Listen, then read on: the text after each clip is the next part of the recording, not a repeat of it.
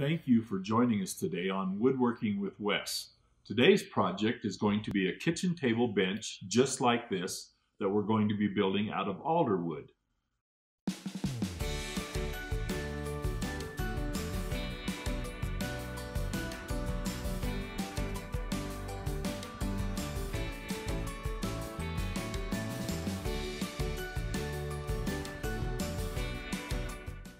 We're going to start with this pile of wood right here and begin to make the parts that we need to make in order to make our bench. Let's get started. All right, we start with our construction on the leg. Our bench leg is on a taper of 10 degrees. So we've cut the top and bottom of our leg piece at 10 degrees. And now we're going to add the parts that allow us to make the stretcher slot and our little cope there on the corner. This is our stretcher piece, or our leg piece that we've started with, like I say, already cut on the 10-degree angle. So let's add the pieces that make our sides. I've already gotten started cutting them. All these little sticks right here. Okay, the first step to make our legs is to add our first thickness of stock. Now, as we add this on here, you'll see that this makes a little slot here. This slot is for the space for our stretcher to go in. So let's put that on there, and we're going to do that by just gluing and nailing.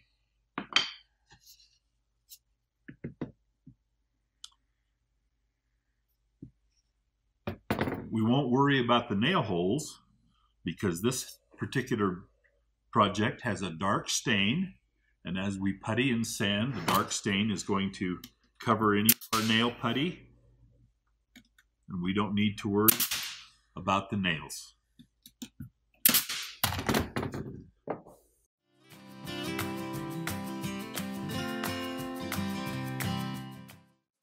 That's the first part of our leg. And you see how the slots are ready for the stretchers. Our next part of our leg is the part with our little decorative cut. We made a pattern, and we'll do those decorative cuts now. First thing we do, lay our pattern on there and mark where we cut, just like that. And we'll do that to all 4 pieces on both legs. We're going to cut out this little piece with a jigsaw and then sand to the line. And I'll get started doing that right now.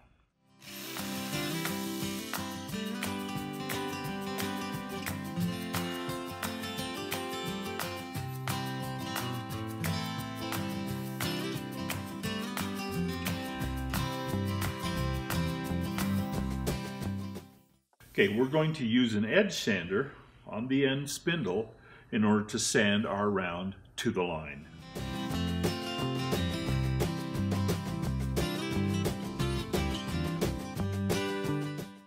Now with our pieces done, we'll add those to the sides of our legs.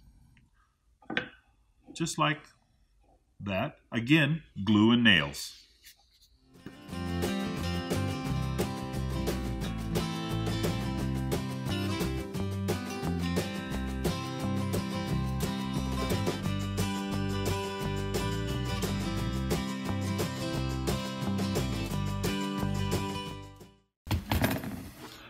And there's our leg, just like that, ready to go.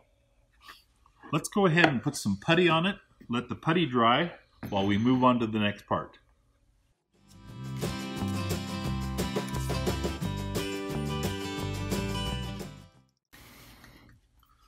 When you're puttying, putty all the cracks and all the nail holes, even if it doesn't look like it needs it. Because when you sand, you want to make sure that you're sanding fills everything, covers everything, and makes everything smooth.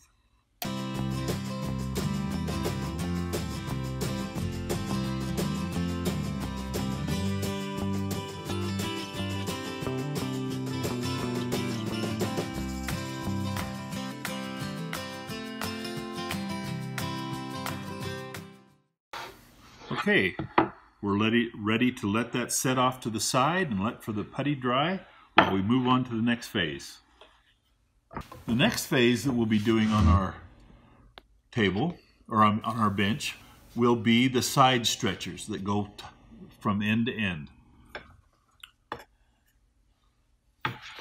We've measured those, cut them to width, and they need to be 39.5 inches on long point.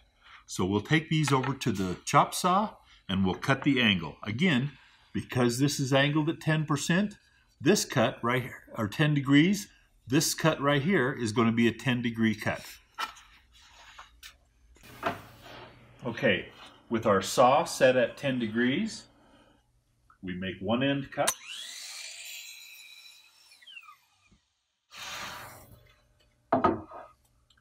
We make our 39.5 degree measure.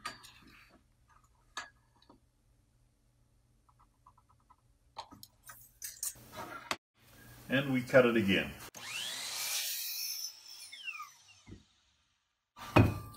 There, just perfect. We'll set that piece right there and do the other one.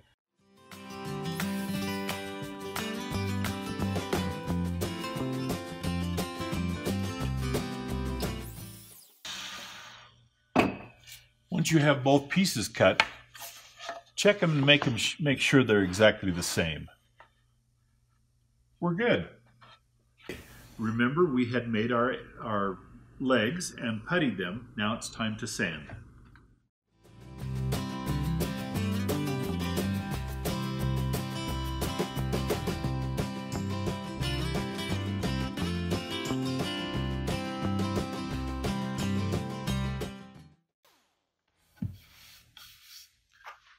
Just like everything else, we start with 80 and then move to 120.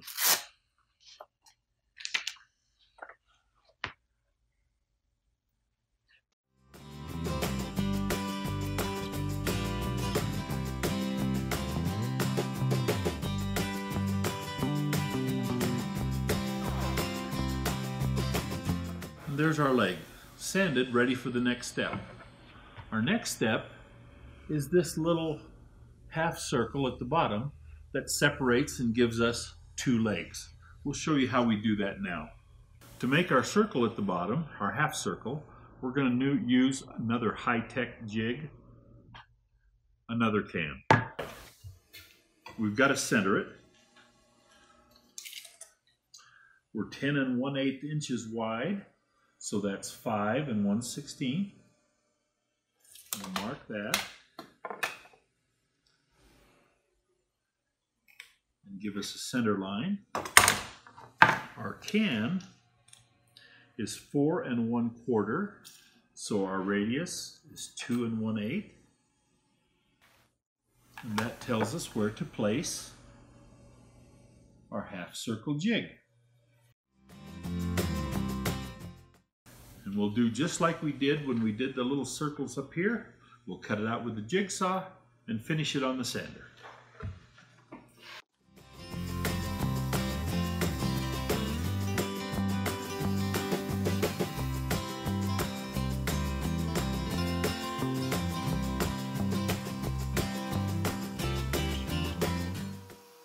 Okay, the next step on our bench is to do the top. Our top is 11 inches by 48 inches. So the first thing we'll do is cut it to size. We'll go to the table saw for that. We'll take a little bit off each side.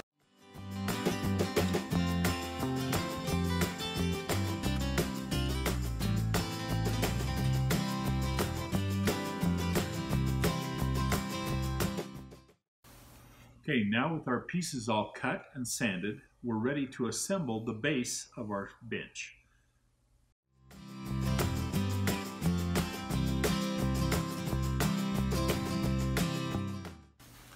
We'll start by putting our stretchers on.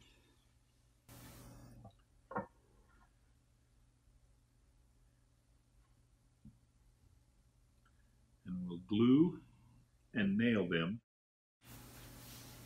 to get them in place. Just a little bit of glue, just a spot.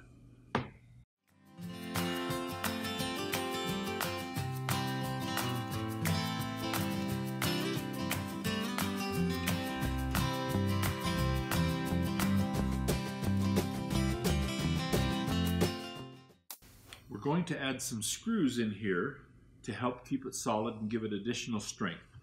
So we'll pilot drill a hole on each side,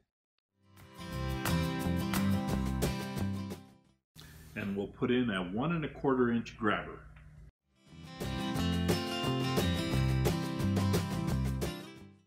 Same on the other side now.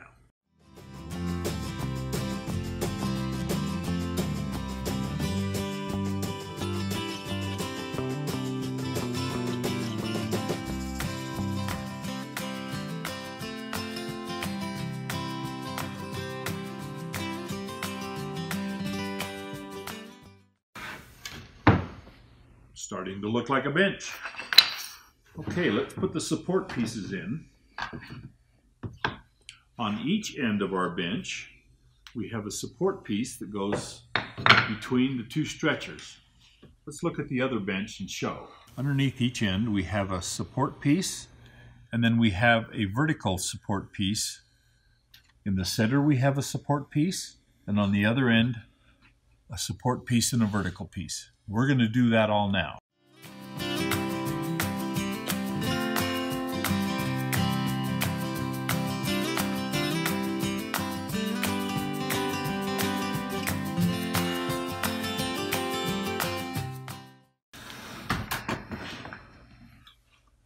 And a support piece in the center.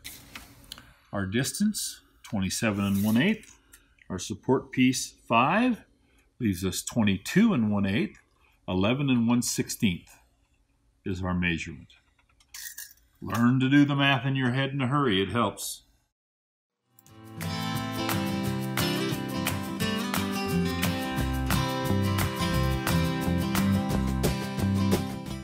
And we'll go back and fill the nails. But these side pieces, I want a little extra support. So I'm going to put a screw on each end. Just one. Again, 1 1/4 inch grabber.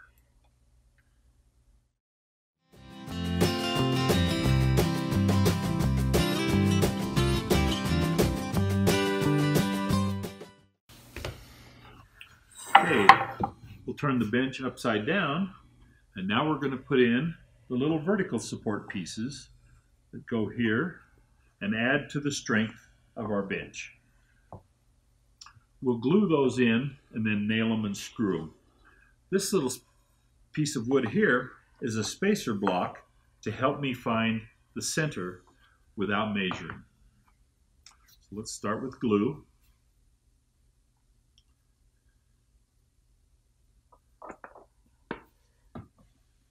Our spacer block. Put it in the center.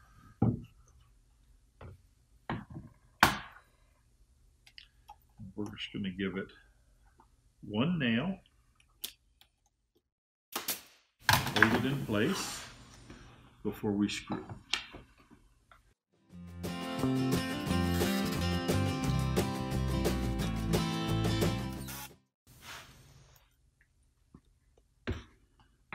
Our spacer block helps to show us where to put the screws up here on top too.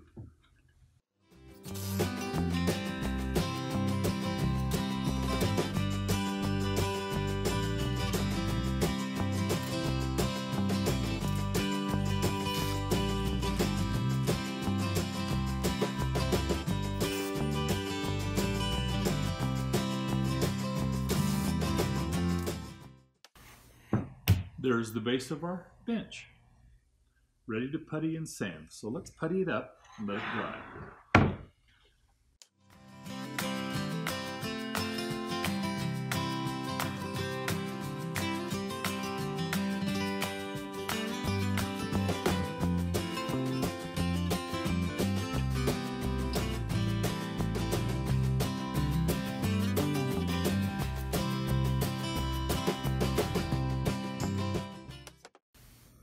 Okay, we've got our bench to the point where we need to do the final sand on it. So let's start sanding on it. And we have one more step after we do a little sanding, and I'll show you how to do that. We're going to put a round over on the end panel, on the end leg. So let's do that.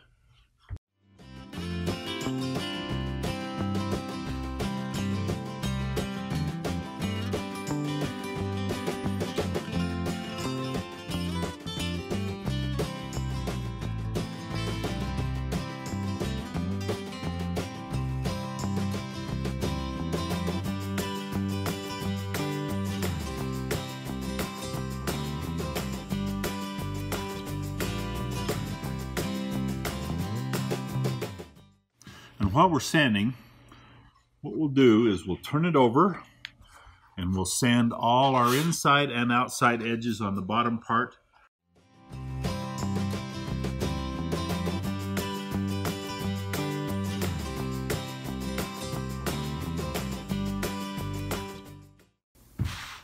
Okay,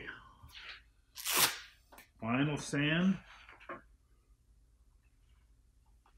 with our finished paper, and then we'll attach the top.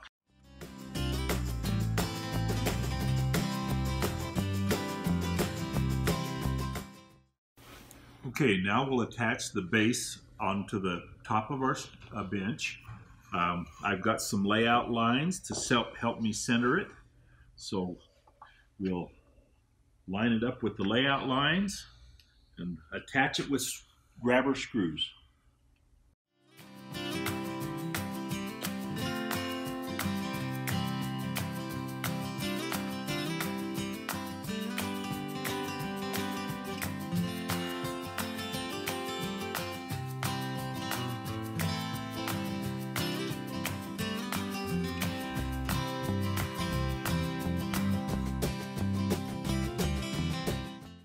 There we are. I'm going to do one final sand on the top.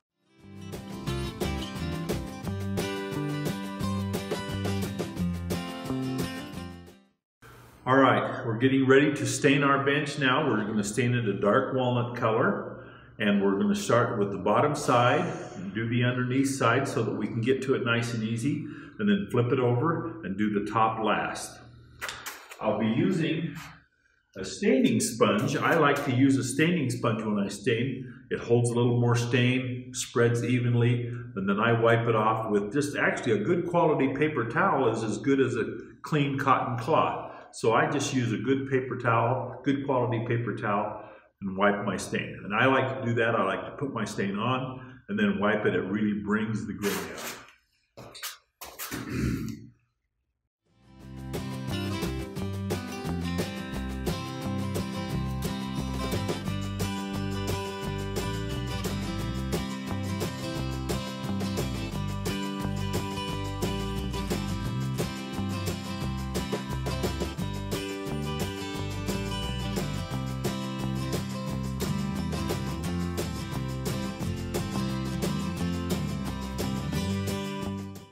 Okay, we've got the bottom part of the bench stained, and now we're going to the top. And I want you to watch how I stain, because I try to stain in a circular motion. That drives the grain, the stain down into the grain and brings out the richness of the wood.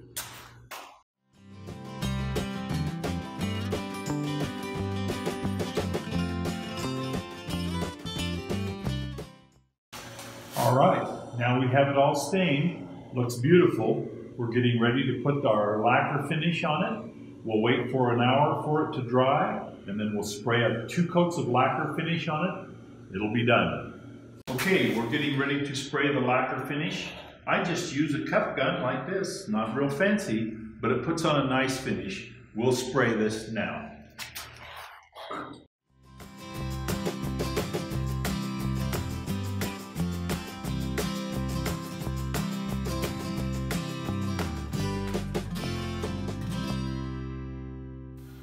Thank you for watching our YouTube video on how to build a bench for your dining table. Don't forget to subscribe, and we'll look forward to seeing you next time on Woodworking with Wes.